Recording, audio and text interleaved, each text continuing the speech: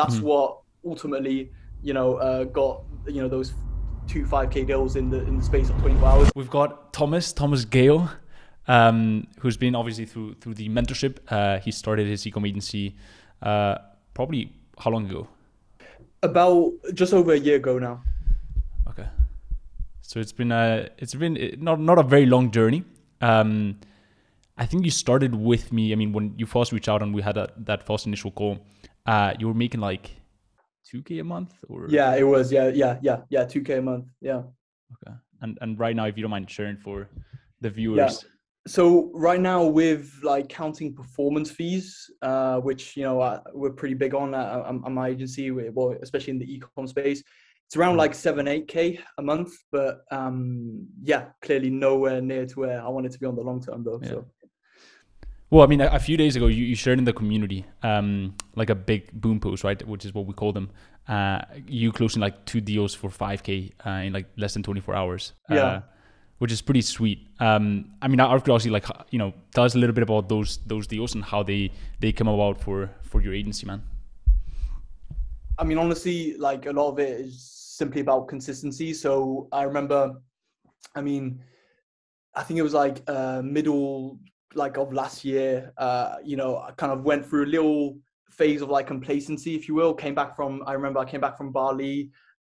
Things were actually going like pretty well, like in the agency and stuff. And yeah, I mean, I think a lot of people can relate. Like, you're in this space, like sometimes you go through those little slumps, like there's ups and downs and stuff. And then like, I think it was from literally October, or maybe even September up until February, basically. Well, pretty much like up until now, just went super, super hard. Like the hardest I've ever been going basically on the agency. And that was like really going hard in terms of the outreach and stuff. And that's what ultimately, got, those 5K deals in the space of 24 hours. Obviously there is a bit of like timing luck there, to have it, on the same day. But, that's basically the key, really, like consistency. And then, you need a bit of timing luck. For sure.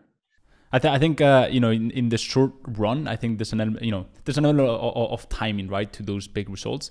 Obviously, in the long run, there's no time. It's just like, are you doing things well? Yeah, yes or no, right? And that's what determines your success. Thomas, what are some of the biggest breakthroughs you've had when it comes to your outreach? Because it's, for most people watching, that's like, if they've started the agency, they've realized that it's probably one of their biggest bottlenecks. They just cannot lock in enough meetings. They cannot sign enough clients.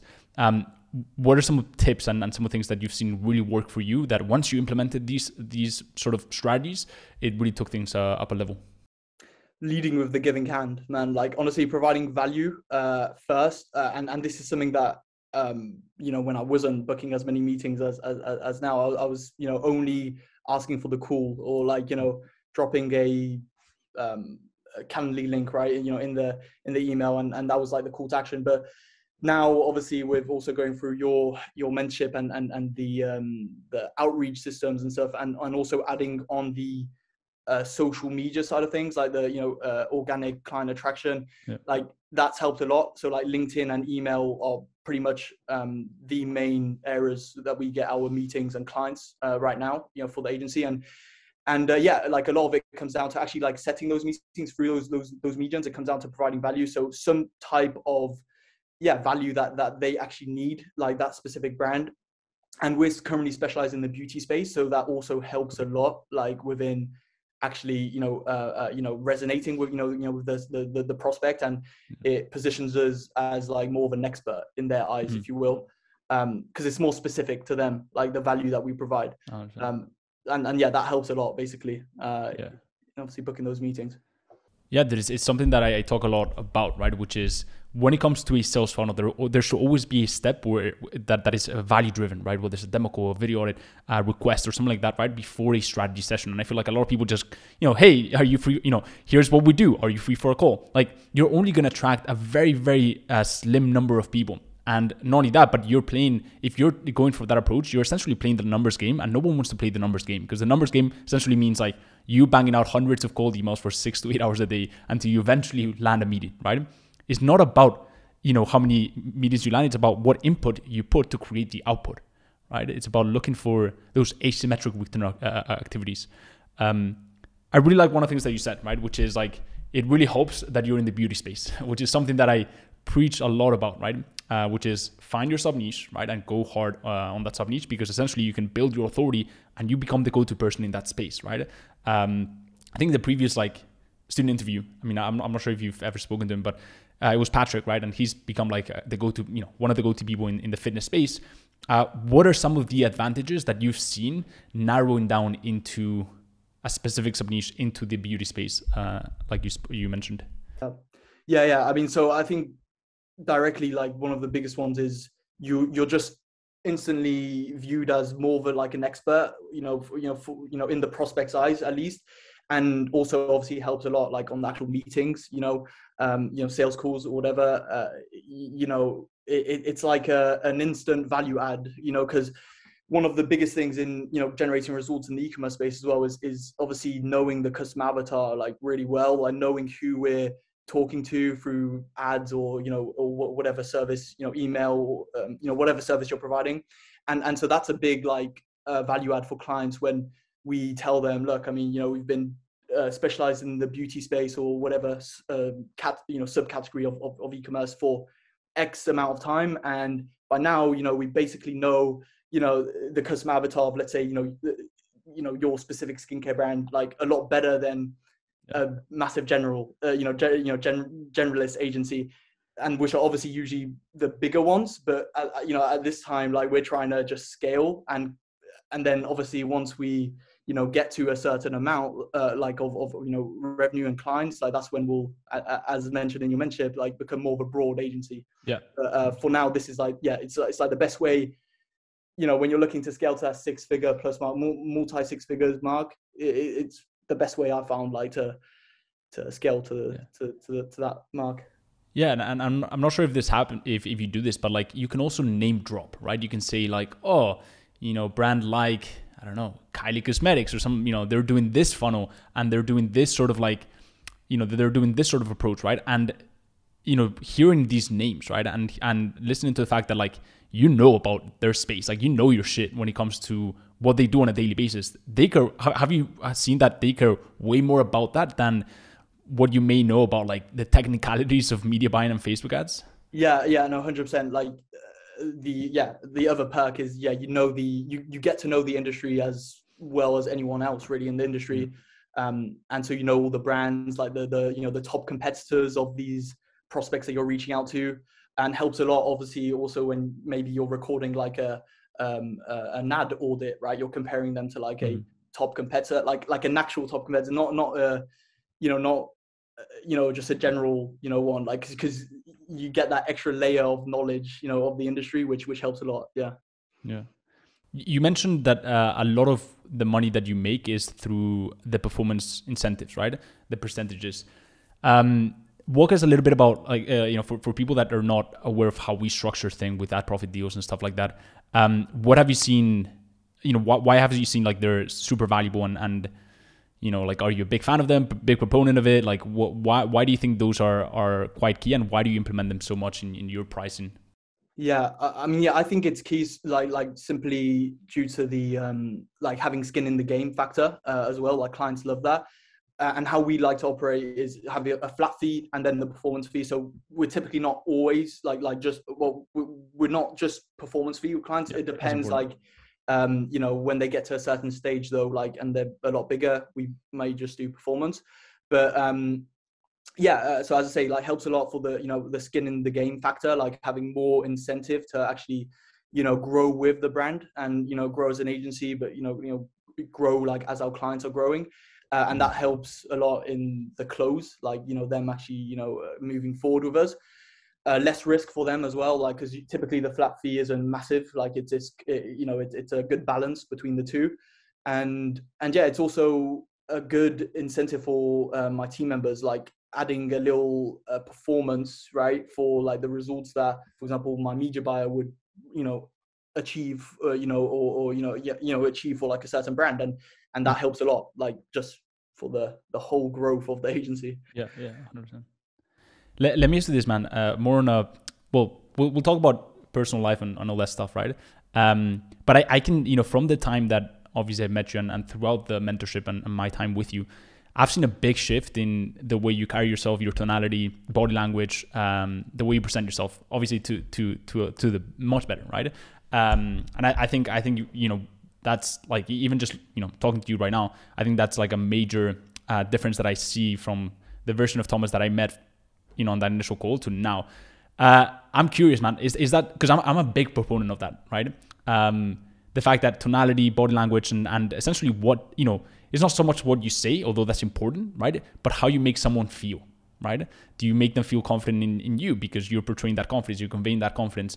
Have you worked on that? And if not, what are some of the things that you think have helped you get to a point where your tonality, your body language, your expression on calls, and your delivery is just that much better?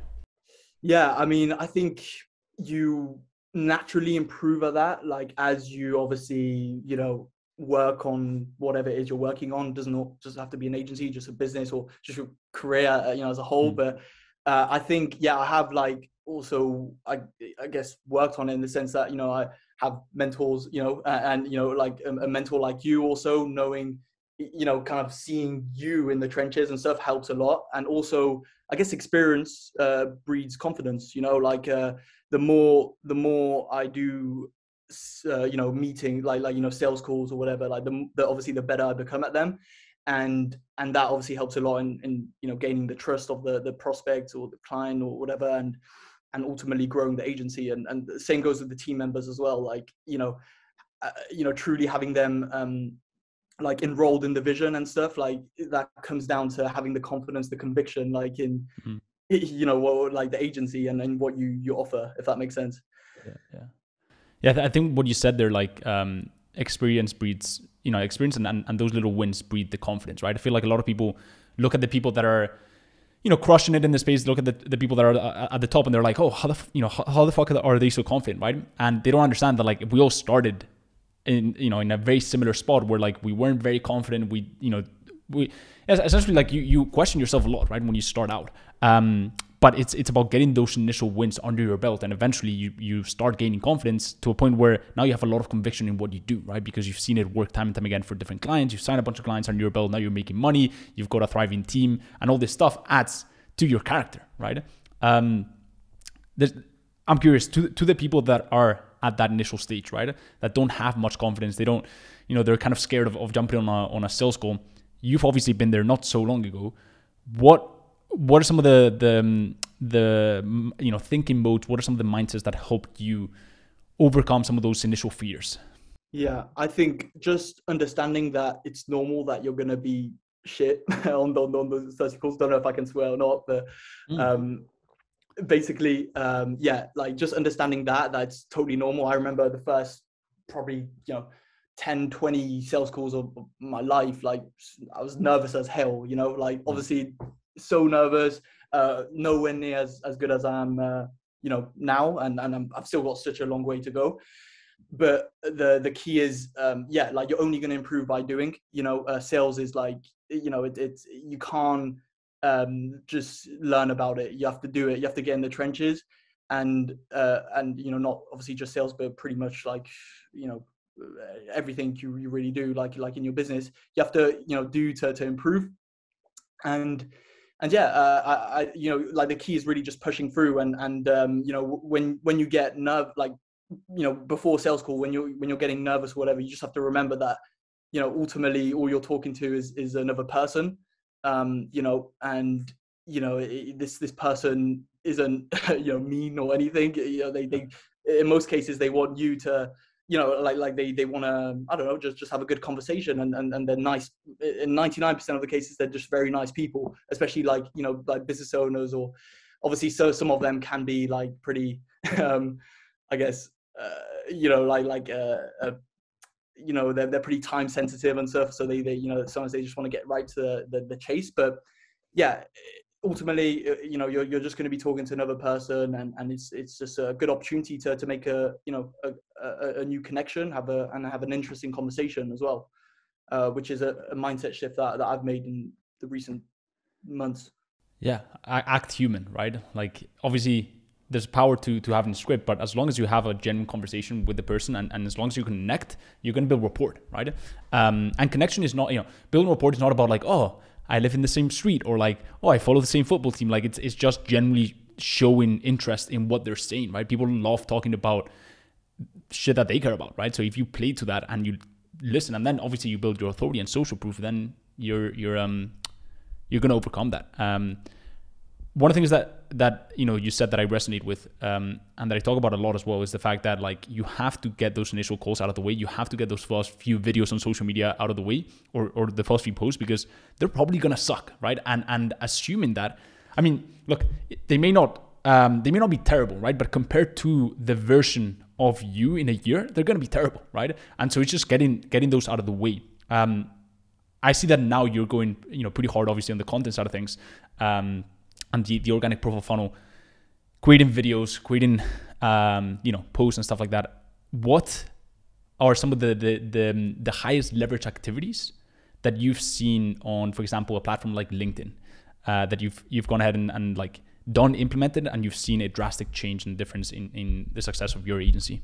Yeah, I think LinkedIn is definitely, in terms of social media, is like the best platform that I've seen work, for my agency anyway. And the key, well, something that I've been doing just over the past few months is literally posting valuable posts, like, posts that give the beauty ecom, brand owner like good value. So specific, to my subcategory right now, or like, a niche within e-commerce. And yeah, I think a lot of people who also do LinkedIn, also like in our kind of community, they'll say the same thing. It's a very good way of getting those inbound leads by obviously providing value to your audience, connecting on a daily basis as well with those ideal customers, and ultimately like building that audience of ideal customers or potential customers. It's getting those inbound leads, and also the people that you do message, they're gonna tend to respond way more, because they see they start seeing your posts on their feed. They start seeing the social proof that you've got, the authority and all that good stuff. Let me ask you this. You mentioned that one of the benefits that you've seen with improving yourself and having more conviction in your vision, all that stuff, is obviously getting team members enrolled in the vision and getting them motivated.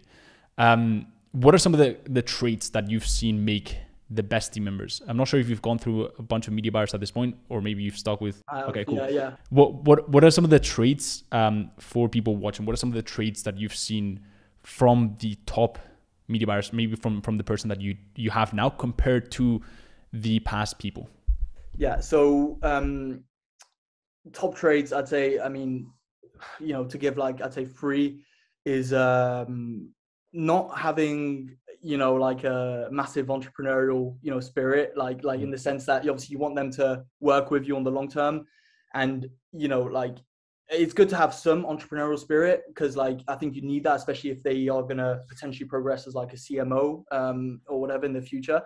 But at the end of the day, like you want to work with them on the long term, and I'm not against them creating like their own business or whatever, but if you want to work with them on the long term, they need to be wanting to be part of like an agency and not have their own thing, if that makes sense, like as their long-term personal vision. And then just actually being likable is really actually the main one. Like not being, knowing how to obviously deal like with clients, or like just being a likable person in the sense that it won't frustrate like clients or whatever, like on calls or through communication, because as taught in your mentorship as well, like my media buyer anyway, like handles a lot of the communication on a day-to-day basis, and also like is on client calls and stuff. So it's important to have that ingrained in their character, and that's something again that they either have it or they don't, if that makes sense. Like it's hard to obviously teach them to be like to know, it's hard, it's hard to teach them like a different character or whatever. And then like the other one is obviously being very good at their craft, and having the sheer hunger to improve on a day-to-day basis, and actually prove that by like showing that they're, I don't know, following, this influencer who's really good in Facebook ads or whatever, or like, just reading books or something like copywriting, but like actually proving that they're, doing it and on a consistent basis. Like that's huge, because at the end of the day, like your team members in whatever service you pick, they're your product, like they ultimately are. Like, of course, I also work on the ads and stuff. We kind of brainstorm together, but ultimately your team members are your product. So you want to make sure that you also invest in their growth and make sure that they're fully growth minded, so that your agency can grow and obviously your clients get good results. Yeah, great stuff. We delegate a lot, right? So we delegate communication. We have really cool communication protocols, reporting dashboards, part of the service delivery. What do you mainly invest your time into? What do your days? I mean, what do you spend most of your time doing when it comes to work? We'll talk about the personal stuff, but when it comes to like your agency, what are some of those highest leverage and high revenue generating activities? Yeah, so main things are literally, sales calls. Like pretty much the outreach is pretty much automated. But I'd say like just making sure that I'm getting consistent amount of like sales calls and hopping on those sales calls, closing clients, and then also making sure that the like my media buyer, for example, is like fully clear on what he has to do as well. Like, because sometimes obviously they need extra guidance, whatever, and then also just the high level like like project management stuff, and this is something that I'm obviously still doing myself. I don't yet have like a general like manager or whatever, but that's stuff that I do on a day-to-day basis, like kind of setting out the the goals like for the week, the tasks, for the day, or like the goals for the month, whatever, like those higher level like stuff. And then obviously the media buyer, like my media buyer like does the nitty-gritty, like ad account optimizations and stuff. Mm-hmm. When it comes to your personal life, right? I'm gonna put you on the spot a little bit, but when I first met you, right, you were in Bali, like living in Bali, living the nomad lifestyle. It wasn't like, I mean, you weren't like a 6-figure, 7-figure entrepreneur, which surprised me, right? Because you were like living in Bali, which is like the typical nomad lifestyle kind of place. What was behind? Because it was interesting for me, right? When you told me about it, but what was the thinking behind that decision, and how did it impact you, if at all? Yeah, so the thinking behind going to Bali, simply put, it was actually like a goal I set with one of my really good friends, like a year prior to that. Yeah, pretty much exactly a year prior to that, like at the start of the pandemic. And I don't know, it was just like kind of the goal to achieve, or like the country to like the next country to go to as soon as like we were gaining like traction, like about businesses and stuff. And yeah, so went there, and I was also actually dabbling in crypto at that point, and doing actually gaining some good some good money through that. But like it's not a long-term thing, to be honest. Like you have to master a business, I'd say, first, like an agency, and then you can obviously look into that. But anyway, so I went there, and then how it impacted like me, well, it was good in the sense that like I it's good, it's just great to actually like live on your own in like like on the other like end of the world. And I signed a few clients over there, but it wasn't, to be honest, as much growth as I would have liked to see. Maybe because Bali is pretty much like, it's very much holiday vibes and stuff. And I don't know, like if I learned something is that I personally prefer being in like more of like an active place, like a city, I'd say, to grind and build. And maybe Bali's more of a maintenance place, but yeah, it was still great regardless. Like one of my best experiences. Yeah, I mean, I'll tell you why I found it interesting, and I think it was like a really good move on your end. Maybe not the most financially like fucking like, I don't know, financially, if you're frugal, like why would but I think like fuck that. like fuck frugality, like putting that aside, right? I think it was a good decision because it kind of maybe, from my eyes, right, it was a proof of concept. Like, oh shit, if I put in the work, I can actually achieve things that seem, for most average, like for most people that are living an average life, right, that seem like out of this world, like living in Bali, living the nomad lifestyle, like realizing that these things are way more attainable than people think, like you putting in a few months of work during quarantine already allowed you to grasp that lifestyle, right? And I think it's like a cool thing to do, right? To be able to touch it and feel it and realize that it's not that big of a deal, that getting to 10K per month, like you really just have to want it, it's not rocket science. Obviously you need a proven system, you need like a proven business model, etc., and you need to put in the work, obviously, right? But you truly just have to want it, right? And have to believe that you can get there. So I think that's why it was interesting to me to like see you, at a young age, right, saying like, leaving the traditional life that you had behind in the UK, I believe, right? Paris, yeah. Oh, Paris, yeah, France, and then leaving to Bali.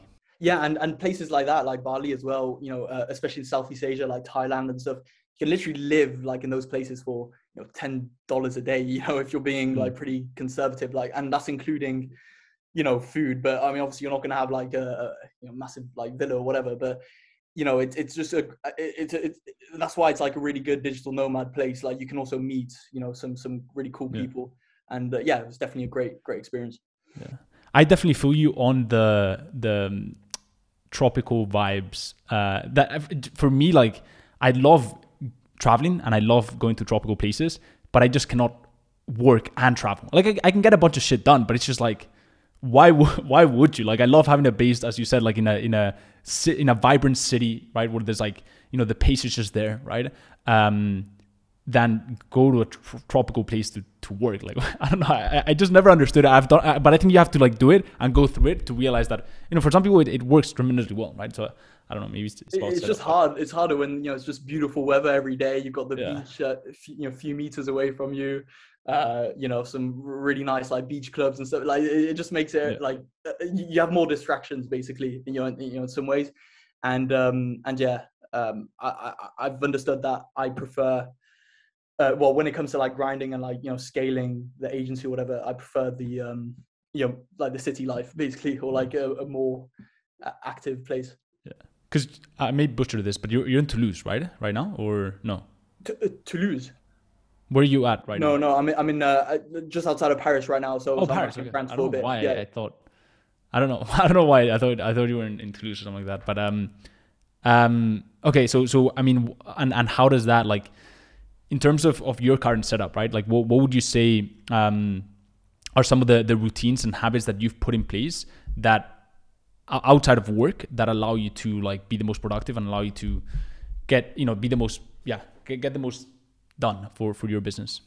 Yeah, so it's pretty interesting because I recently, probably like a few months ago, created my own kind of version of like you've probably heard like monk mode, like 75 hard, okay, from Andy Frisella, like these are stuff that I have tried and stuff, and I've basically like kind of created my own thing. I call it hell mode basically, and I go through it's typically 60 days, like that's like kind of the default period, but it's those 60 days are like very intense, and it's and then outside of that it's basically the same but not as intense. It's like obviously I'm still doing the daily like the agency tasks that move the needle forward and stuff. But for example, just to give you an idea, like what my hell mode would include is like 4:50 a.m. wake up every day, like reading 30 pages a day, having a nice cold shower as soon as I wake up. What else? Yeah, gym every day, like 45-minute workout every day. Like sometimes I go for a run. Like basically stuff like that, and also cutting out bad habits as well. So like that, I think that's really important. Like for example, there's no YouTube, no like watching TVs or movies or TV, except on Sundays. I have a little like kind of exception. Sundays I'll allow myself that, and yeah, like stuff like no bad food, no cheat meals. Like and obviously following a really good diet. Like that's basically the main overview of what I do when I'm really like focused and grinding. And then outside of that, I'll just, you know, I'll always work out like daily is kind of it's kind of like part of what I do, you know, now. It's like kind of a habit, but you know, I might not wake up at 4:50, for example, like, you know, outside of that. But I think it's really important to, like, if you don't, like if I don't do that, like still wake up on a regular basis, you know, for example, like 7 a.m. every morning, you know, so I think that's very important. But yeah. You're on what day now out of the 60? So I recently just finished it, and I went for a trip to Holland like a few days ago. And basically I'm planning to restart it in basically a few days, but I completed like the you know 60 days you know, full cycle of 60 days basically, like just recently.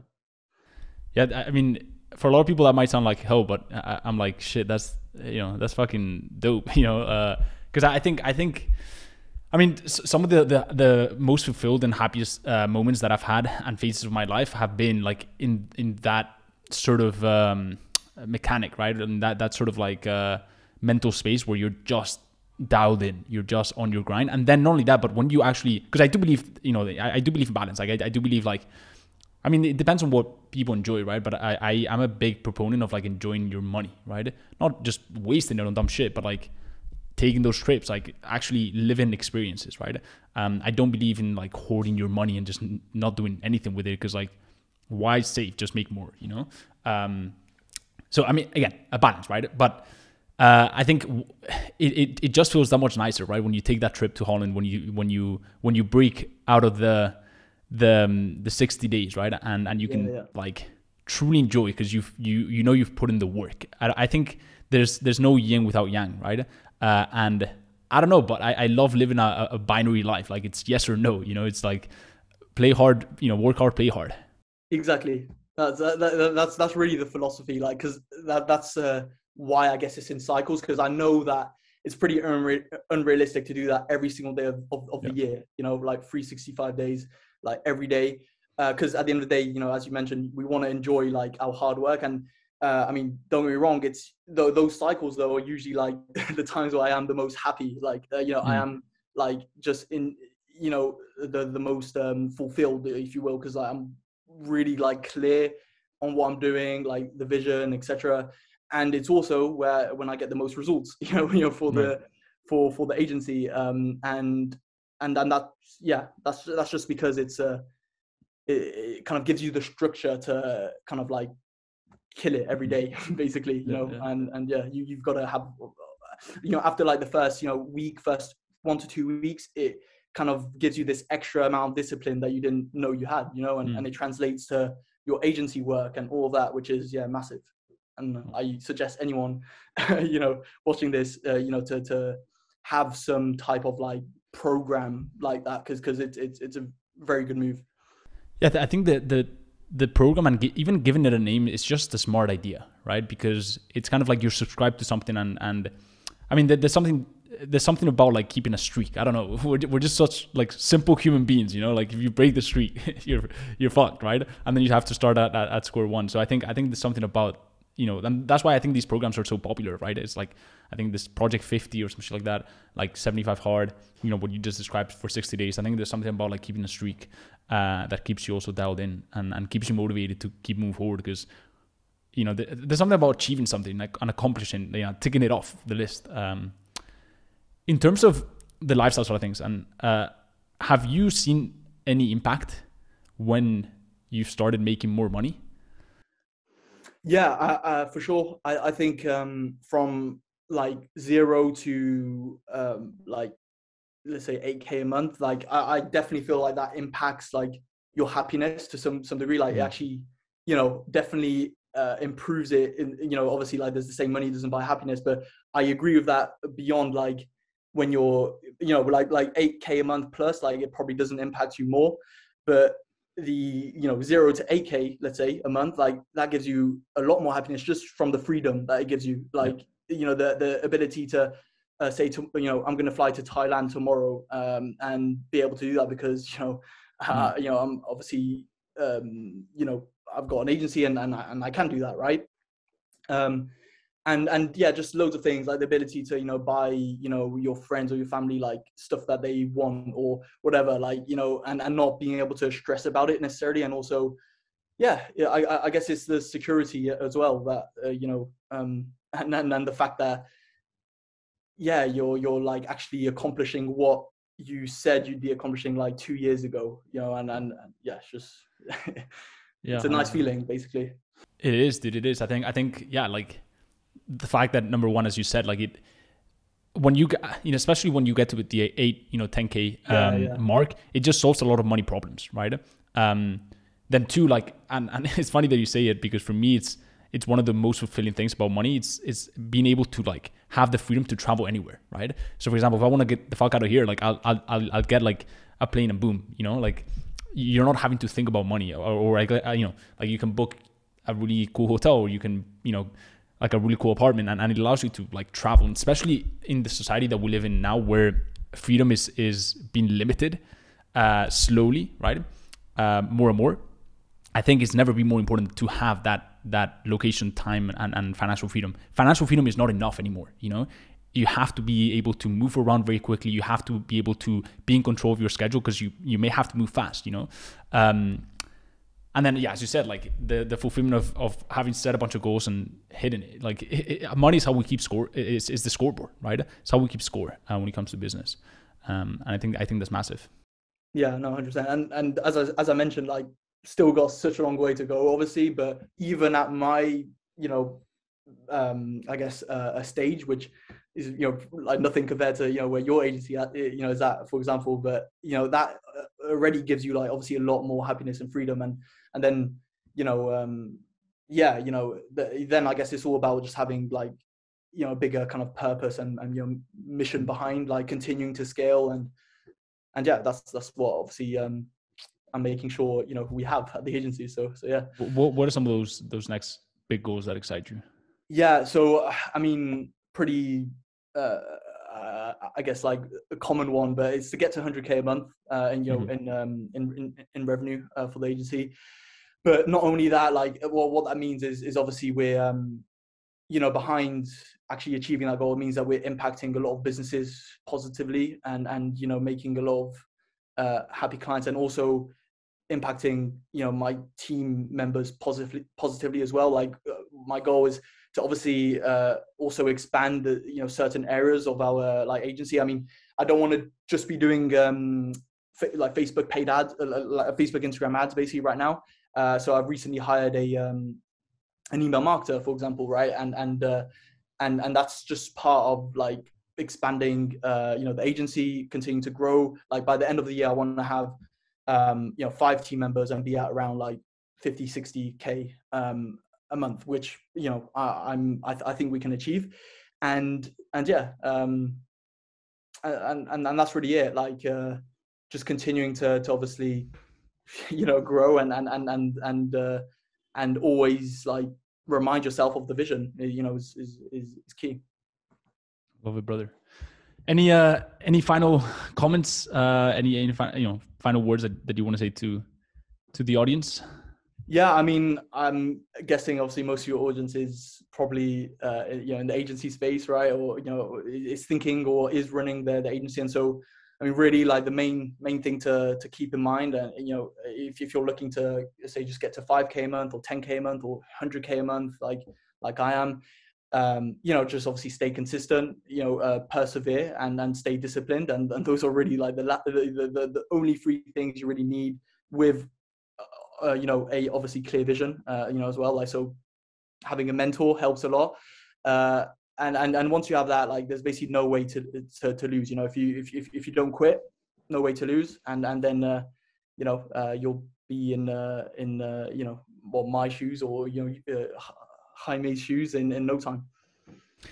Awesome, man. Then I think that's a wrap, dude. Very juicy conversation. I want to acknowledge you, Thomas, for your constant improvement, man, and you know, the way you've leveled up in a short time frame. You know, like, I feel like for us entrepreneurs, you know, years, we see that as so much fucking time, because if you're doing a lot, a year, you can change your life in a year, right? But in the grand scheme of things, like, damn, you're you're so fucking young still, and you've got such an insane journey ahead of you. So I want to acknowledge you for that, man. And you brought the nuggets, the heat on this interview, and hopefully we'll do this again, man. When you hit the 100K per month. Yeah, for sure. I'm glad I could have provided those nuggets and some value today, and it was great chatting. All right, awesome, man. We'll speak soon, and I appreciate you for your time. Bye. Cheers. Bye. Well, there you have it, my chat with Thomas Gale. I think it was a pretty juicy one. If you thought so, I would really appreciate if you drop that thumbs up for the YouTube algorithm. If you're interested in the mentorship, there will be a link in the description. You can go ahead and apply. It's not an online course, it's a mentorship. So I like to keep it very tight knit and give that one-to-one personalized attention, because I've seen that a proven process plus that tailored attention is what leads to those big results. So you can go ahead and apply. And if you're a good fit, we can talk about it. And if you haven't joined the free Facebook mastermind that I've got, where I'm doing live trainings that I'm not doing anywhere else, there'll also be a link in the description to go ahead and apply for that. So with that being said, I'll see you on the next one. Peace.